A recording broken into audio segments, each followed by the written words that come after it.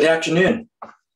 My name is Prakash Laufer, and I've been a meditator and a yogi for the past 50 years.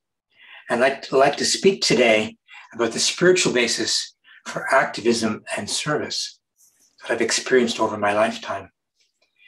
I'll begin by sharing a song or a hymn from the Vedas written over 7,000 years ago called Sangha Chadvam, Let Us Move Together.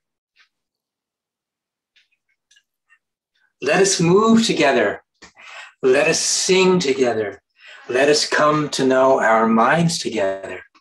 Let us share like sages of the past that all people together may enjoy this universe.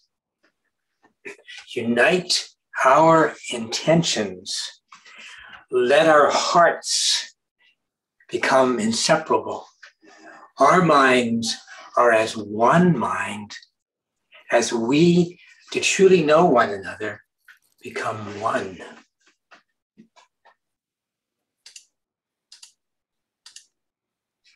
And now I can see all of you. This chant that I was speaking, the translation of in English, was composed more than 7,000 years ago. And it's been also a song for collective meditation that I have practiced for the last 50 years. And I've been sharing it in public gatherings, dancing and speaking the words since my wedding in 1975. That's the first time that I shared that. The founder of the spiritual path that I've been on for this last half century, P.R. Sarkar, gave a discourse around 1975 on this Vedic hymn, Sangha Chadvam, which you actually can see me behind me. And he explained that just to represent the spirit of Sangha Chadvam, he gave the entire philosophy of PREP, the progressive utilization theory. I'll speak about that more at another time, but let it suffice to say that this is an alternative to capitalism and communism that grows out of spirituality. And I'll be speaking about that and sharing with you that inspiration. So the first line is, let us move together. Each and every living being, every entity in this universe moves. Movement is the essence of life. But not all movement is Sangha Chadvam. Not all movement is moving together. Suppose you have sufficient food, housing, and you've got no shortages. You're doing well, you're fine. But what if your neighbors actually anywhere on this earth are suffering from a lack of their basic necessities? They don't have enough to eat. They don't have proper housing or clothing or healthcare or education. In that case, we don't really have a society in the spirit of moving together.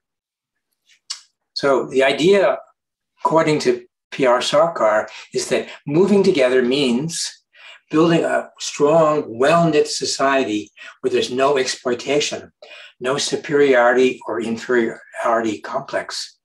And superiority and inferiority are really like two sides of I'm either better or I'm worse than others.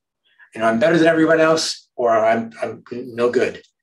And those two are both great obstacles to our spiritual growth and our being able to create this feeling of being part of a collective humanity on this planet. Let us sing together. What does that mean?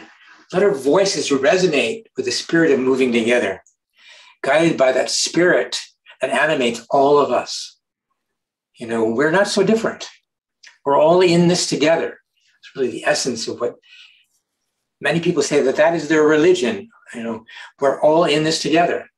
Well, spirituality recognizes that fundamental truth, that all living beings have a thirst, all human beings in particular have a thirst for limitlessness. What does that mean?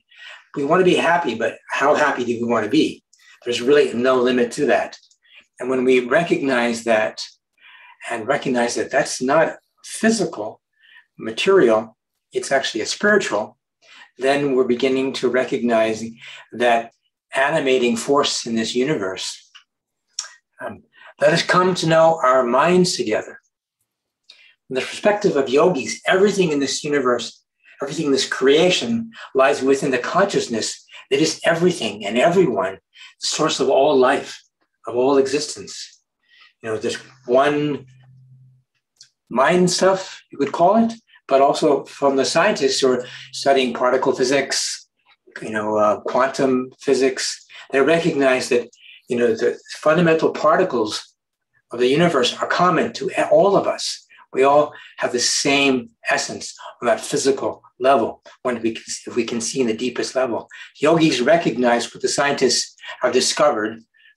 There's that connection to all life, all beings are there.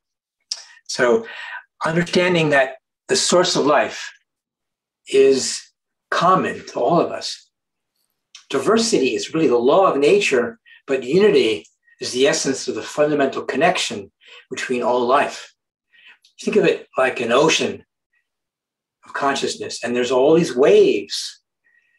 Was that movement? But underneath those waves is one common ocean. If we can go deeper within, we recognize there's that animating force, that ocean that connects and ties us all together. Let us share like sages of the past that all people together may enjoy this universe. Well, all beings in this universe need air, light, water, respiration, nurturance, sustenance. This is common to all humanity. There's no differentiation here. Differentiation is caused by vested interests to divide us. We want to get ahead. We want to get more. We don't recognize that this thirst for limitlessness is fundamentally spiritual. We live in a finite world, but we have this infinite desire.